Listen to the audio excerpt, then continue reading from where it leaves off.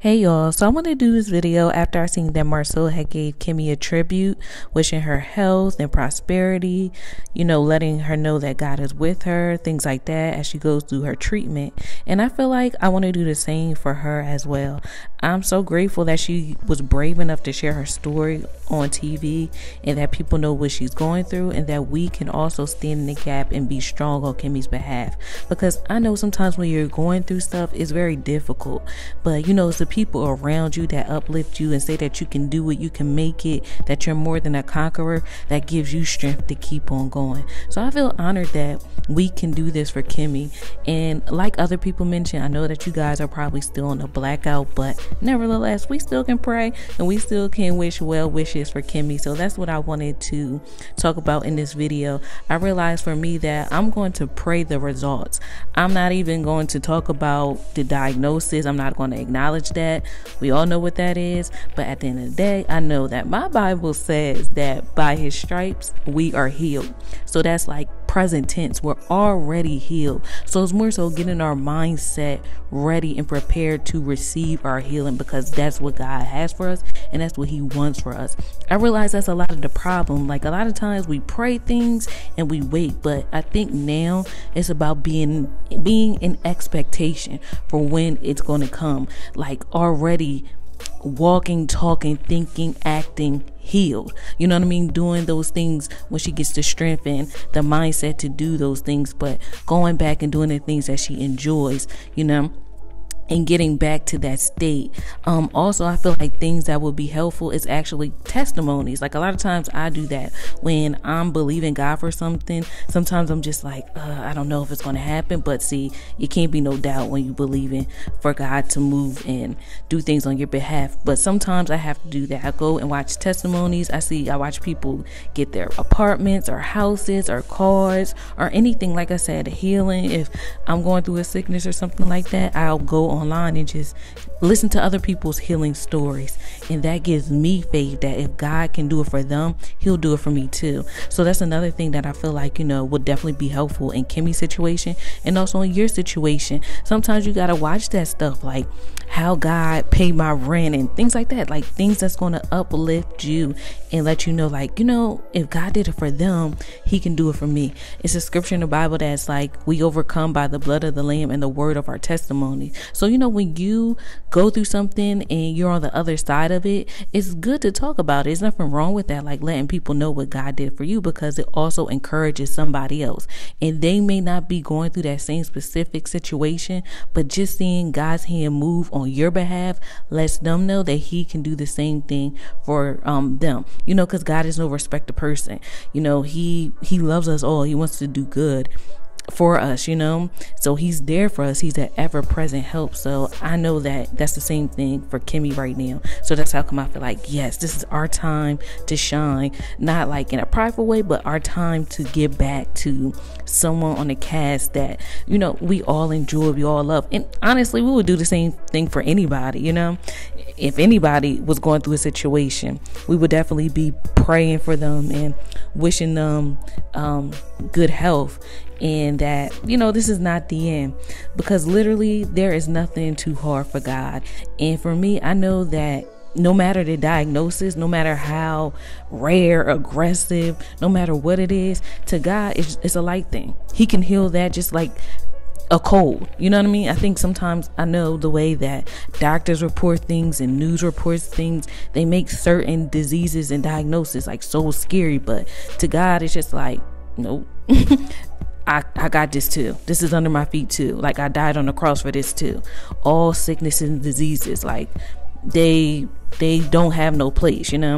If you don't want it, you don't have to accept it. So I just wanted to say that, because I know that there's nothing too hard for God to remove, to undo, to reverse, to erase, to eradicate. Nothing is too hard for God. It's God we're talking about. Doctors may not know what they're doing. Doctors, we love them, we appreciate them, but even their knowledge is limited. Even sometimes you hear stories like that. People say that doctors will say, we done all that we could do.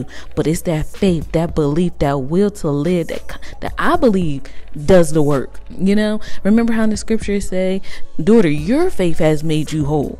Nobody laid the woman down and used a scalpel or went and cut this and that. No, it was the woman's faith. When she touched it, she knew that by touching Jesus's garment, she would be made whole. So it's more so the knowing, renewing our mind. That's why I say it's about your mind, your thoughts, healing prayers, and already thinking and believing that it's already done. Like I said, it's nothing too hard for God. It doesn't matter what the diagnosis says. That's not the final say. If you don't want to believe it, you don't have to accept it. You know what I mean? If you don't want that for yourself, you don't have to accept that for yourself.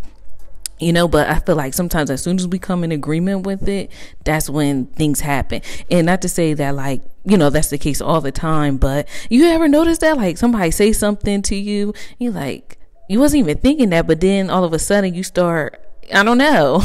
So it's just one of those things that I know, in life, no matter what it is, whether it's sickness, money, finance, no matter what it is, we always should be watching our thoughts and literally what we're feeding our brain, what we are keeping in front of us. I really feel like that plays a lot to do with what we experience.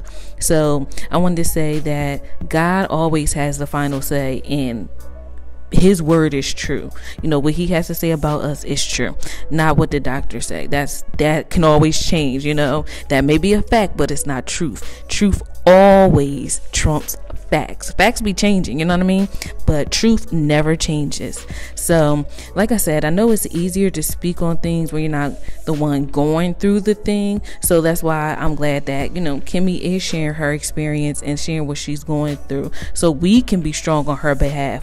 We can call things that be not as though they were for her. We can speak life. We can speak what we want to see for her into existence. It makes me think about cancer being a bully on the playground messing with a kid. We ain't having that. Cancer, go away, get away.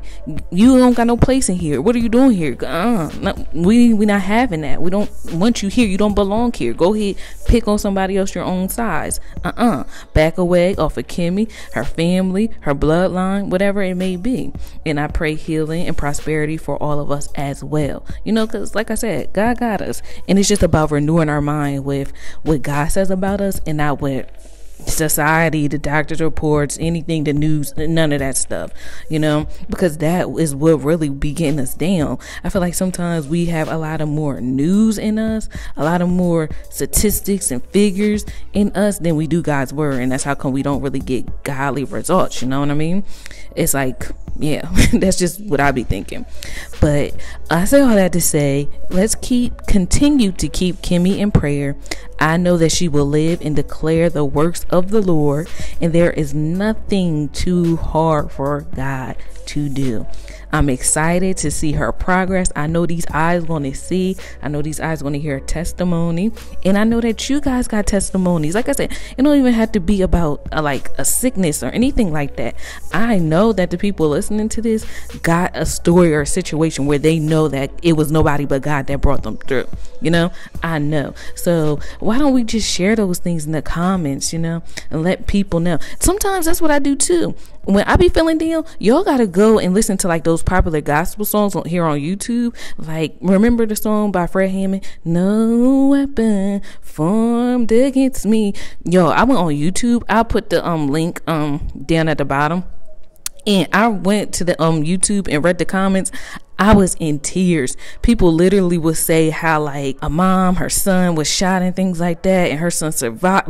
That song really got them through situations. Those testimonies, like I said, really be having me in tears. I'd be like, oh my gosh, this is wow. So I think that we should start sharing that. And even if you don't have a story, I know that your mama got a story, your dad got a story, your grandmom, your auntie, your uncles, I know you got a story to share, and how you seen the hand of God move on your life. And I think we should talk about that. I remember the scripture where it's we gonna remember what God did. We're gonna tell our kids what God did, how he brought us through, how he took us out of the land of Egypt. You know what I mean? And that's how come we know the stories today. We gotta keep talking about this, because a lot of times, like I said, we talk so much about what the news is saying. You know what I mean? But God is still God. He's still on the throne. He is still God. He's still blessing us. He's still moving mountains. Things are still happening. So his hand is still on us. So I feel like those are the things that we should talk about. Even the fact that we're here today is because of God's grace and mercy. You know what I mean? And I'm grateful for that. And yeah. So I say all that to say, let's continue to keep Kimmi in our thoughts and prayers. And if it's you that's going through something, you know, you're also in our thoughts and our prayers. Just know that God is for you. If God be for you, who can be against you? I don't care what you could be facing. I don't care what it looks like. I don't care what the bills say. I don't care what the doctor reports say. You get you some scriptures and you stand on that word. You visualize it. You put it in your head and you think on that over and over. Not what these situations can change no matter what you're facing, and God always causes us to triumph. So if you feel like you're not winning right now, that's okay. That means it's not over. The story is not done. This is not where the end. This is not the end. He always causes us to triumph. So you will end in victory, because that's just the nature of God. You know what I mean? So that's all I wanted to say. I know y'all gonna be like, she was preaching, but that's okay. You know, I feel like you gotta hear some things that make you feel like you can do it. You can get over this no matter what it is. So I'm excited for your growth. I'm excited for Kimmi and her testimony, and I'm excited to hear what you guys got to say about this.